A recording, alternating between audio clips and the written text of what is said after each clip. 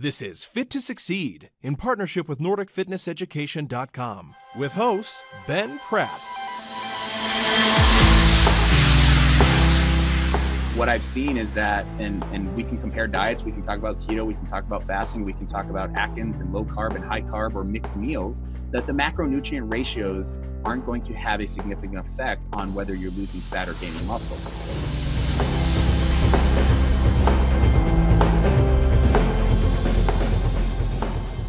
Welcome to this episode of the Fit to Succeed podcast. I am Ben Pratt, your host, and I am very pleased today to welcome to our podcast a seasoned strength and conditioning coach, as well as the current performance nutrition coordinator for the big global educator, Precision Nutrition. His name today is Adam Feit. Adam, how are you doing? Good, Ben. How are you today? I'm really good, and it's wonderful to have a few minutes to talk with you as a seasoned strength conditioning coach, someone who's done a lot of work in behavioral change. I'm keen to kind of tease out some of your expertise today. Yeah, very much looking forward to the opportunity to speak with you and to obviously, impact the industry as much as we can. I think we have a unique opportunity ahead of us, and I'm very much looking forward to it. Great stuff. Now, just before the call, we were talking, and you mentioned you've been aligned and working with Precision Nutrition for almost 10 years, and we're taken on by them as a full-time, as an employee back in 2014. Now, in relation to that, obviously nutrition is a big part of everything you do with athletes and coaching. How would you rank the role of diet and nutrition in the achievement of physical performance goals, and why? Yeah, so I think like anything, and as we were discussing in terms of, how important is it, I really look at it in terms of what other dimensions are part of this process, right? So, as you alluded to earlier, working, almost 15 years in strength conditioning and aligning myself with Precision Nutrition, we really look at how big of a spoke on the wheel is this, but also what are all the other spokes? And so, we know, and we can talk about this later, exercise by itself is probably not enough. We've seen some research on that, and obviously we're trying to create great habits to help our clients, work on their daily skills and practices so they can get closer to those goals. But I also just want to point out that nutrition is a very big piece, especially in regards to athletic performance, because of what is going to happen, how that's going to facilitate recovery, how is that going to hamper recovery, how is that going to drive the adaptations, let's say if it's in the gym or on the field. And so it's a very large role in terms of physical performance, but also what else is part of it. So if we're going to performance, let's say it's an athletic event, how is their physical preparation, right? How is their strength conditioning? How is their mental preparation, right? What are some other dimensions of the support that they have, from the psychosocial model to all of the different pieces involved in driving them towards that ultimate goal? So to kind of answer the question and sum it up, it's a very large piece, but we also can't neglect all of the other important pieces of this wheel of athletic excellence. Yeah, I understand that. I think that's a nice balanced answer. I wonder though, if you were to kind of, put your finger in the air and estimate a percentage of the importance of achieving, the ultimate goals of physical performance, what percentage would you rate nutrition as being, in your opinion? What does it look like? Let's do a case study if we can, Ben. What type of are we working with an athlete? Are we working with a general population client? Could you give me some context here? Yeah, so let's say we're working with an athlete, maybe somebody who's a basketball player, for example. Okay. I would probably say at this point for that type of individual, I feel very conservative about, let's say, a 30% ratio of importance. So because, if we're looking at, let's say, the spirit, mind, and body, and we're looking at technical preparation, we're looking at physical preparation, we're looking at mental preparation, I think if we keep a nice even square of the pie, so to speak, of 30+%, it's a good starting point. But as we know in nutrition coaching and any type of coaching, that's going to adapt and it's going to change over time. So we can start there, and let's say if it's a weight class athlete, for instance, or somebody that's got to make weight for a certain event, obviously the importance of nutrition is going to go up remarkably because of the importance on that. Now that actually leads us nicely into my next thought, and that is I'm well aware that Precision Nutrition have stated for some time that there is research out there to indicate that exercise as a standalone method for weight management is actually not very effective. And you kind of talked there about athletes who need to make weight. Can you elaborate perhaps on this concept that exercise alone might not actually help the athlete make weight? Yeah, so it's interesting what we've seen in the research and through our own experiences with our clients. So, we've been very fortunate at Precision Nutrition, over the last 15 plus years to work with over 100,000 clients, help certify and coach 70,000 plus, nutrition coaches, personal trainers, and strength conditioning coaches. Hmm. And the idea of, eat less and do more, I think is a good starting point, but it doesn't answer all the questions and it doesn't take in consideration all of the variables that happen. And so, in one side of the nutrition and diet camp, you have this idea of let's just eat less and do more because we want to simplify it to it's simply just calories in versus calories out. Now, it's not that simple. And while we can kind of deduce it down to, we have to do more output, we have to take in less input, there are a lot of variables at play here. And so when we discuss this with our clients, when we discuss this with our coaches, we want to bring up the issues that they may see. So for instance, a common one that we see a lot in the industry is, hey, let's just start off with a food log, right? And so right away, we are now asking our clients to track what they're eating, how much they're eating, maybe why they are eating, what else is going on. But we do know through the research that we grossly underestimate, our clients grossly underestimate how much they're really eating.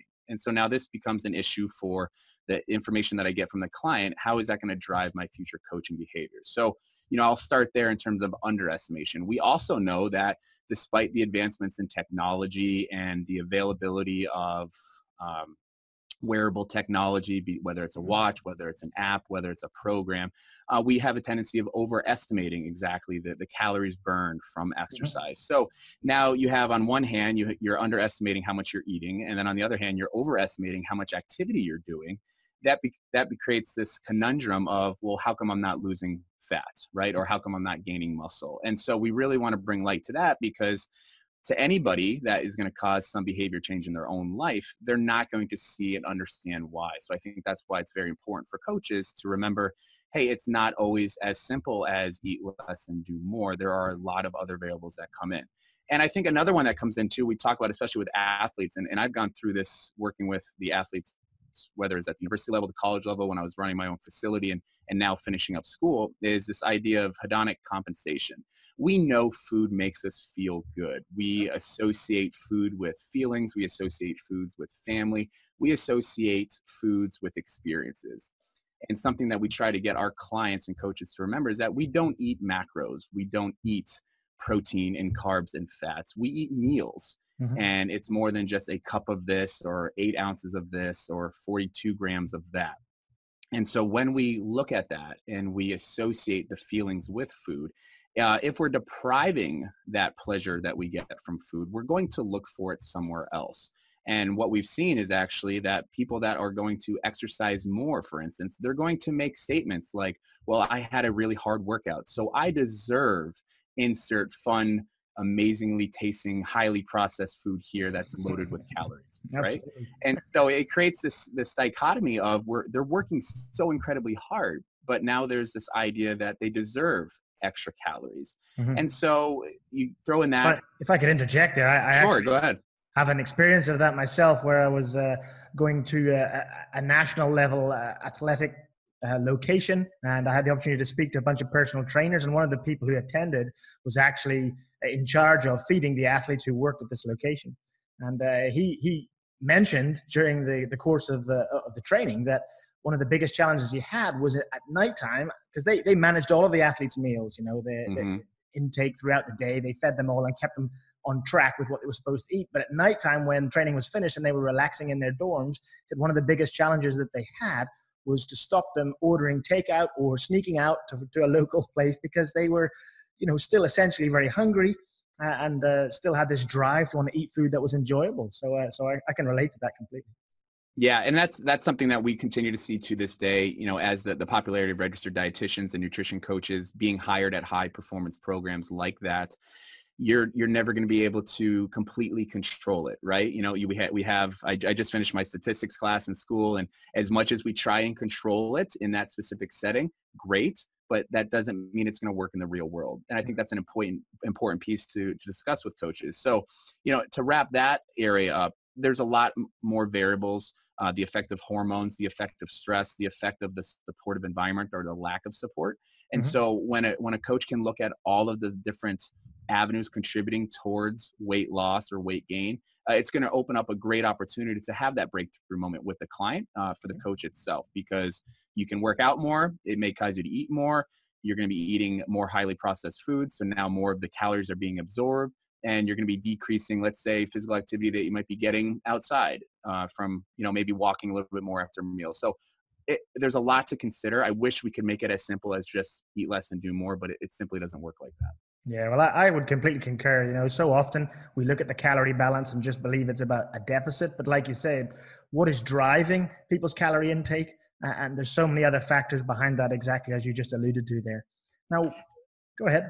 Well, I was just thinking about one point that we're relying on information that is user driven, right? So especially with popular diet apps and tracking apps that we know, for instance, upstairs I have a bag of potatoes, right? My wife and I got an air fryer for a recent holiday, and a healthier option if we want to make French fries, for instance, or chicken nuggets for our kids, whatever it may be. And I'm looking at the bag of potatoes, and it could say 1 medium potato, and then I'll have some grams listed for that. But a client is probably not going to have that weight scale, right? So they're going to grab that one, what they think is a medium potato, and they're going to get a caloric total for that. But what is medium, right? If they don't have a scale, that medium, I'm looking at the bag of potatoes and I'm thinking there are a lot of different shapes of potatoes here.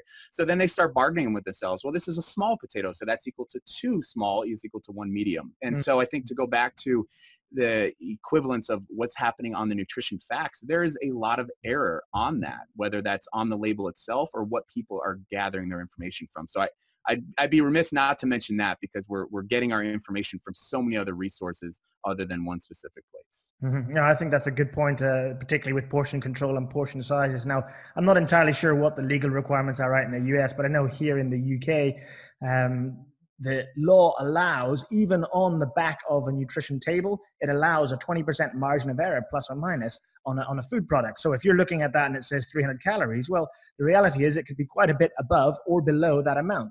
So I don't know if there's a similar scenario in the US or not. Yeah, well, and it adds up over time, right? So you take your 300 calories, right? So, that's essentially going to be 240 calories or 360. Mm-hmm. And if you do that for every food item and every meal, and if you're eating 4 to 6 times a day over the course of a week, it is no surprise. Like, why am I not losing fat? Why do I not feel better? So the better restrictions and regulations we can have on that would be great, but we also, have to work in the confines of real living and what's going to happen at hotels, what's going to happen on the road, what's going to happen in school, right? I've got 2 small children and we're having a discussion at PN right now about the quality of school lunches, right? There's a lot of things to consider here. So I think when you bring it back up, it's taking a critical lens at everything that could be impacting it.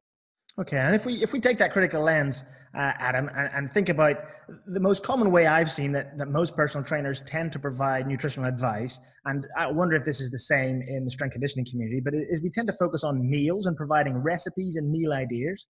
And then we also focus on macronutrient percentage. They tend to be, in my experience, the 2 big rocks that are dealt with first before we start getting into, nutritional sufficiency. Now, in your experience, have you seen that those are the drivers? And what would be your position on using meal plans and macros as your guidance tool? Yeah, so we still see that, especially on this side of the world, because that's been the norm. That's been the tradition of you need a diet. And so I'm going to give you something based off some formula that's going to predict how many calories you need per day based on activity levels and whatnot. But I always go back to what is going to be the number one predictor of success for any type of diet plan. And we know that is consistency. We know through the research, the position stands that come out through the journals, even the medical journal, right? There was a study done in the Journal of American Medical Association on prescription medication. Mm-hmm. And less than half of the people that were given a prescription that would make a remarkable difference in their health took it consistently. So now we're not talking about, hey, I want to feel a little bit better in my genes, or I wish, I could get a little bit better sleep and nutrition. We're talking about medicine. Mm-hmm. And so if we can't elicit that through medicine, through the medical model, how can we do that through food? And so macros, if we're talking carbs and fats and proteins and understanding where our clients are in their journey, it may be exactly what they think they want. It does not mean it's exactly what they will actually do. And if you have somebody that has very limited nutrition know-how, again, I remember working with kids. I remember working with a family that were parents of a high school athlete, and they would buy a sugar sweetened cereal like Lucky Charms.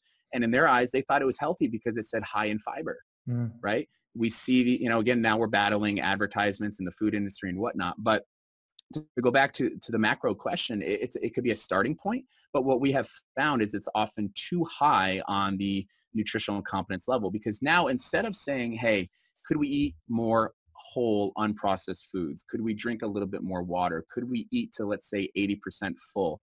Could we eat a little bit slower? These are all easier ways through proper skill development that we can control calories, that we can elicit the changes that that client wants.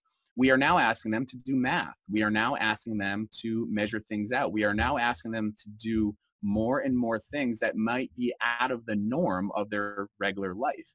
And so I don't know how you travel, Ben, but like I travel frequently for PN. I don't bring a food scale. I don't bring my Tupperware. I'm not getting my meals shipped to the hotel in advance. And if I'm sitting at a big dinner at an event, I'm not making all of the changes to fit my lifestyle right then and there. I'm going to do the best I can with what I have where I am. And I think as an industry, we just want to push towards these absolutes. We want to push towards this numbers-based approach. But in reality, I think what we have seen working with our clients, it's too much, it's too soon, and it's too hard. And so are you suggesting then that it's more effective to take a more a simple overarching view, a principles-based approach, rather than getting into those kind of smaller details like macros and micronutrients and those kind of things? Right. And there's a value for that, right? So if we're working with a high level athlete, for instance, a weight class sport, or somebody that gets paid, we call them like higher level 2 and level 3 clients, they're getting paid to look and feel and perform a certain way, 100%. But we also are under consideration that they probably have the money for things like meal delivery services. Maybe they have a private chef, and maybe their coaching style is, coach, just tell me what to do, how much to eat, and I will get it done. And history shows us that they will.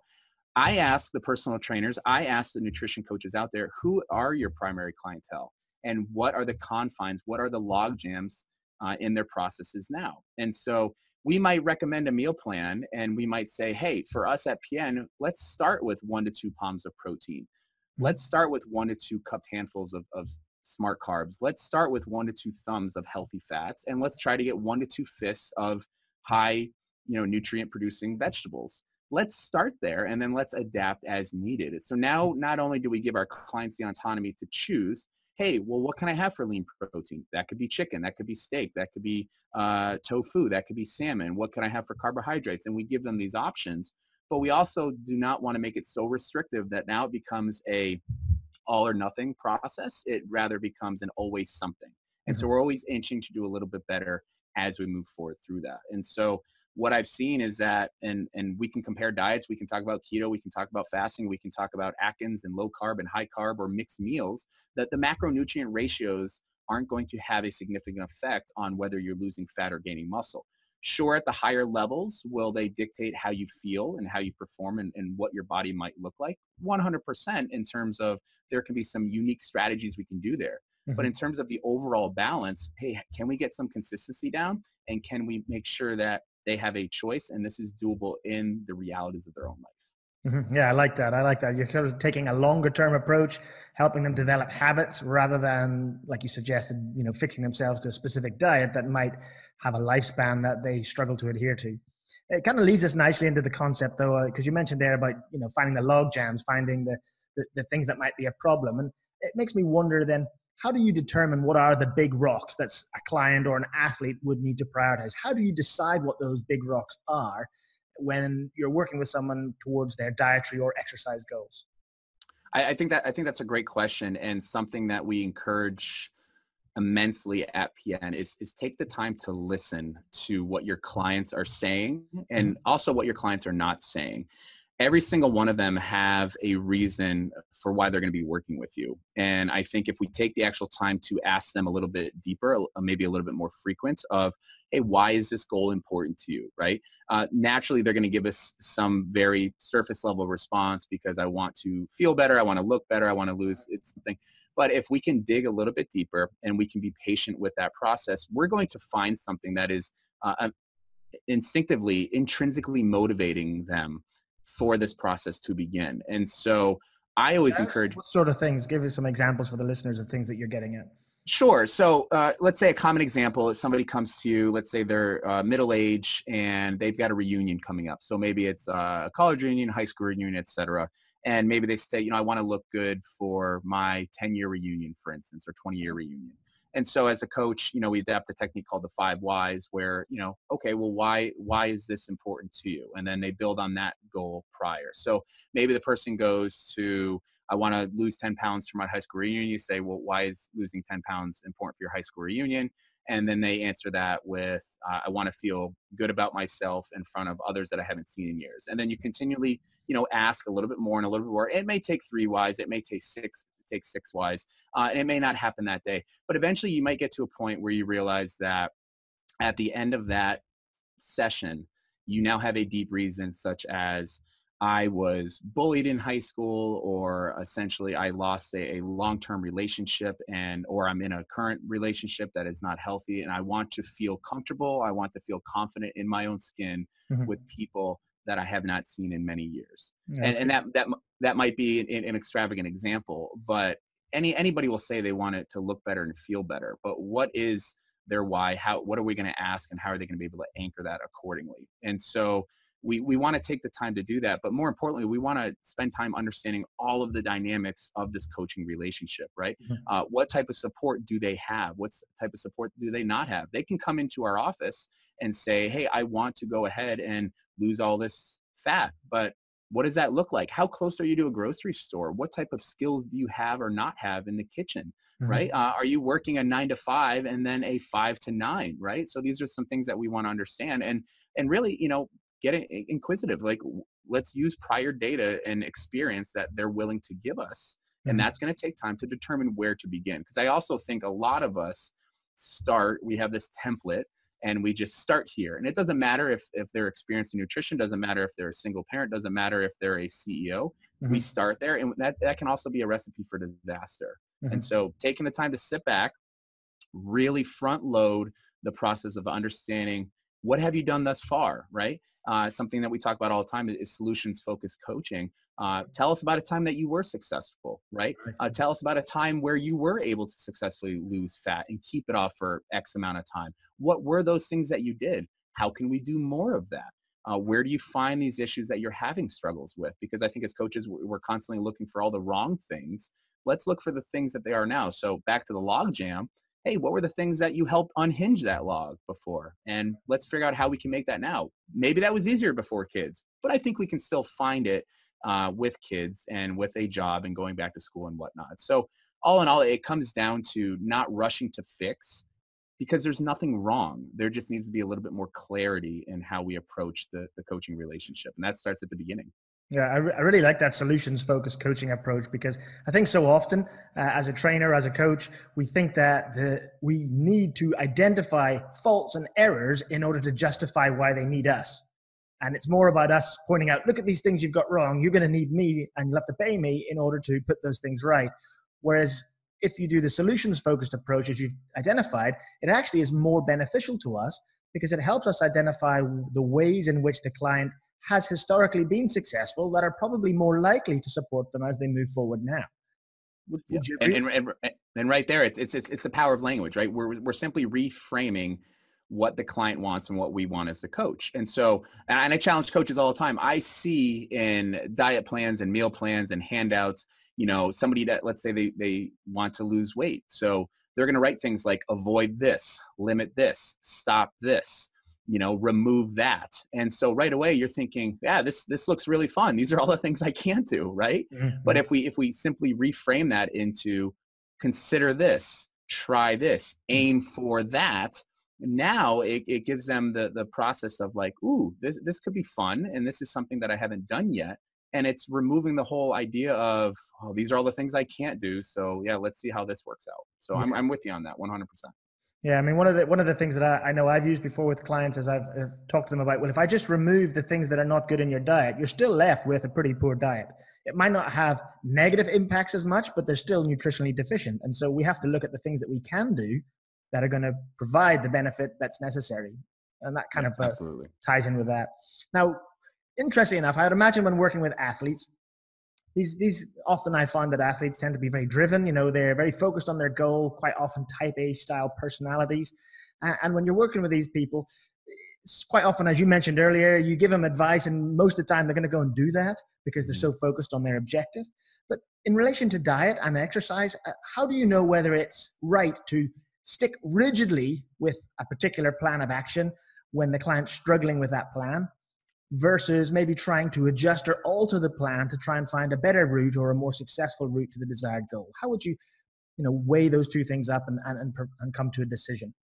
Yeah, I think that's a great question. And unfortunately, I can't give you the exact answer because that's something I think I'm still trying to figure out. And I think more so it's because of the focus on that high performance, right? When you're in the locker rooms, when you're on the field, when you're in the weight room, and I do some volunteer work at the university I'm at now, but you're working with a coaching team, they're only going to demand the best, right? You don't want to hear your head football coach say, hey, just do the best you can, but that's okay, right? Like, most of the time we played on sides, most of the time you gave great effort. And so when you try and balance that with a high demanding type A championship, you only give your best with the approach of nutrition, where this is a much more long-term approach. It's a little bit more forgiving. And essentially we want to keep them swinging the axe instead of going all out. Right. And so this is a conversation I have with our coaching staff all the time is, what is most important right now? Is it 100% effort all the time, every time? And if so, what do we need to do from a supportive staff that we are to allow this to happen? But we also know that they're not going to keep that up for long. And so I think it's discussing to have about, we're not talking about mediocrity. We're not talking about being average. And like we talked about earlier, we are naturally negatively biased on looking for all the things that are wrong. And I haven't exactly gotten there, but to go back to, when do we adjust course? I think great coaches are naturally, and they should be adjusting course at all times, right? If you look at programming for high performance, you can sit on September 1 and craft 52 weeks of this is the perfect plan. And all of a sudden you're 20 weeks in and you're supposed to have a high load at a high intensity with maximum effort. And then you lost the game before. Maybe the athlete got ripped by the coaching staff. Is that still the best plan?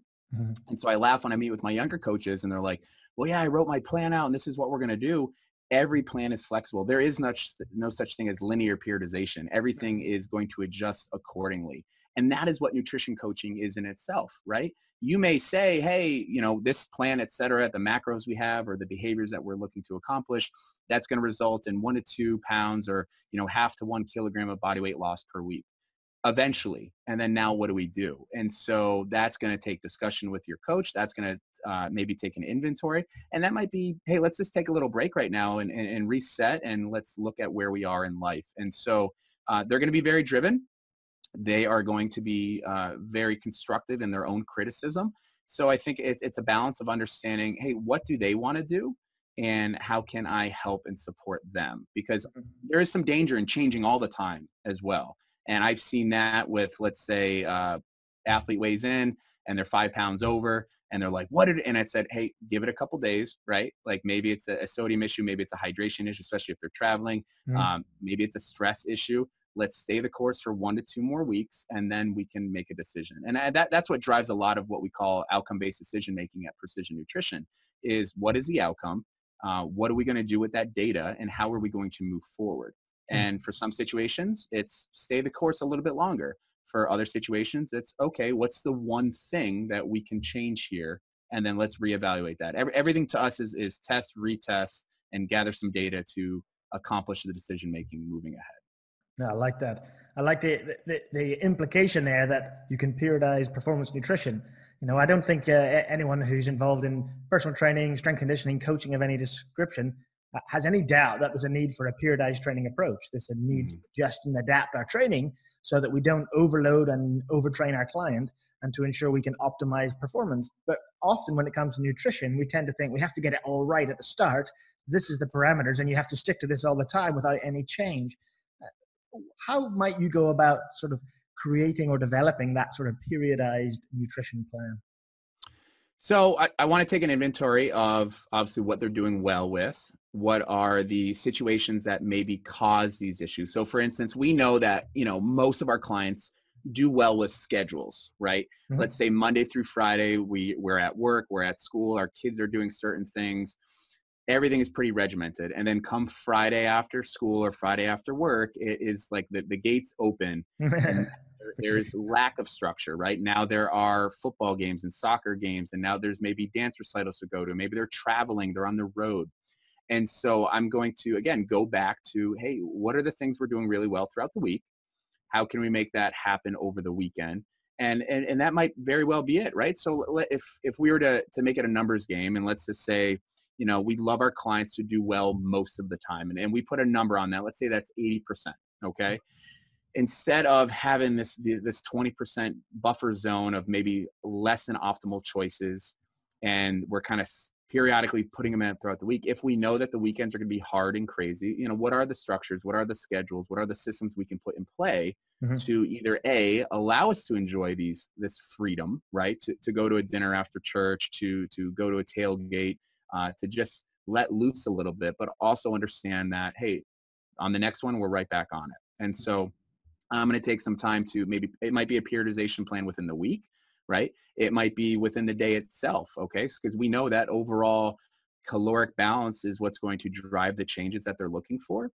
Who am I to say that you need to have 5 meals a day? Who am I to say that you need to have a breakfast, lunch, and dinner and 2 snacks? Mhm. Maybe that person does better with 2 meals a day with a little bit larger food. Maybe that person does do well with an intermittent fasting routine because it's less decisions to make. Mhm. Or maybe that person does well with a 24-hour fast because guess what? Not worrying about what to eat, what to prep, what to shop for, how to cut it, how to chop it, how to store it. Those are a lot of decisions. And for a specific person, they might be like, great, come Monday morning, I know there's one thing I don't have to worry about, and that's eating, right? And I'm not advocating that's a good way of doing things, but it takes some consideration of understanding where the clients are in their journey, what is important to them, and how we can facilitate that support to help them get a little bit closer to their goals. I like that. I really like that. Now, you've mentioned there a number of things with regards to schedule and talking about all of the various decisions that people have to make. And I wonder if you could explain what habit stacking is and how you might use this to help improve your progress towards a goal.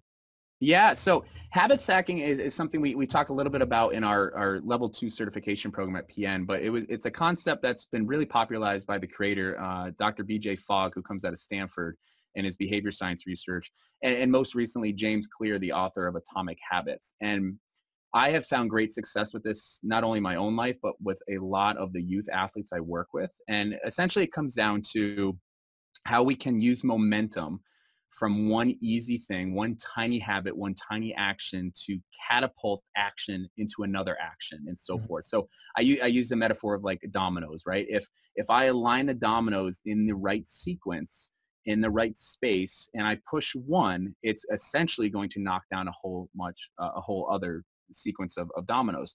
And so essentially you create a statement, right? So I think James Clear talks about it's an implementation intention.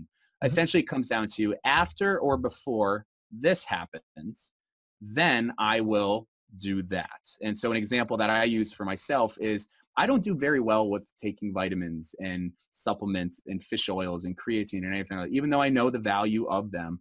But I see them, they're put on, my vitamin shelf above the refrigerator, or they're over here, or I get into bed and I realize, I forgot again. Oh, I'll just do it Mhm. again tomorrow. But I do know what I do every day, and that's brush my teeth. And I do that multiple times per day. And so an easy habit stack for me is after I brush my teeth, I will take my multivitamin or I will take my fish oil, because where did I put that? I put them now next to the sink where I see that all the time. Mhm. And so that's one easy way of stacking a habit that I want to build on a habit that is already successful. Mhm. And so I start putting in these if then statements throughout the day. All of these things that I have a hard time doing consistently are now hinged on the trigger before that. So Yeah. for instance, I wake up, I know that, the first 3 to 4 things I do every morning, I get up, I brush my teeth, I go to the bathroom, I put my contacts in or glasses on, and I make coffee. All right. If I know that as a consistent set routine, what are some of the other things that I'd like to do? Maybe that's to journal, right? So now after I have my coffee, I now write 1 to 2 or 3 things I'm grateful for, or I check my schedule for the day, or I start my deep work for the day. And so it's an interesting way of just saying, how can I use the cues of what's happening around me? How does that satisfy the craving I'm looking for? What is going to be my response to that? And how is that reward effect on how that move forward? So again, it's not going to work with every habit, right? You can't just start all of a sudden, I'm going to start exercising 5 days a week for 30 minutes a pop. But I've recently added a 10-minute walk to after I make my coffee. And so that's just part of the routine now. And so if I can continue to build on that and stack a habit on top of another habit, you're going to be pretty surprised with yourself on what you can get accomplished just by adding a little extra piece to that domino sequence. I think that's a really great concept. I think it's also probably a concept that many people maybe do in a negative way without realizing it, that when certain things happen, for example, at the end of a long day, they're tired, sit down on the couch, and in that position, I've set in motion behavioral practices that I do all the time. Oh, I need this snack, or I need this whatever, or I'm going to sit in my phone for hours on end. These kind of bad habits are often, like you said, they're habits stacked one upon another. So using the same concept really, but doing it in a positive way to sort of lead into the natural habits that follow one another. I really like that.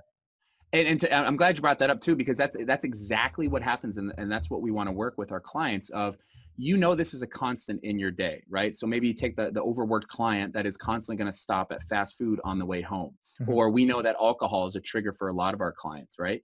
And so if they know they're going to go out and have a couple of drinks, or they know that they're susceptible to stopping at fast food, we now challenge them to saying, okay, if you're going to go out, and alcohol is going to cause you to stop and get something to eat or come home and binge, hey, can you prepare something ahead of time, right? Or can you have something in the car so then when you get back, you're ready to go? Or can you simply find a new way home? And so I'm glad you call that out, because that's exactly what happens, right? And that's why we're always going to talk about, hey, wipe the slate clean, move forward. But we want to talk about that Friday night, work is over, the week's done, I'm so stressed, let me curl up and watch some Netflix, or let me go out. That Friday binge session with buddies in the happy hour turns into Saturday morning brunch, which then turns into watching the games on Saturday, going out again Saturday night. And then what happens for most of our clients, we wake up Sunday and we say, I'll start again on Monday. Like, exactly. The whole weekend's going. Today your Monday. Make the next meal your Monday. Don't put so much focus on that, because Friday through Sunday over the course of a entire month is going to be over a third of the month gone based on destructive habits. So I appreciate you calling that out, because it's very powerful in either direction. Yeah, absolutely. Absolutely. Now we're kind of coming up on time, Adam, but I wonder if there's anything else that you would like to share with us, maybe some things that Precision Nutrition are doing right now that are exciting, or that people could get involved with, that you'd like to share before we wrap this talk up. It's been fascinating. Yeah. Well, I will say this. I've had a good time this morning. I'm glad we were able to link up, and I'm hoping the viewers are still with us at this time. But, obviously I'd be remiss not to mention that, Precision Nutrition is the largest online nutrition coaching certification and software company in the world. And we are right in the midst of a new launch of a redesign of our level 1 certification, our version 4.0.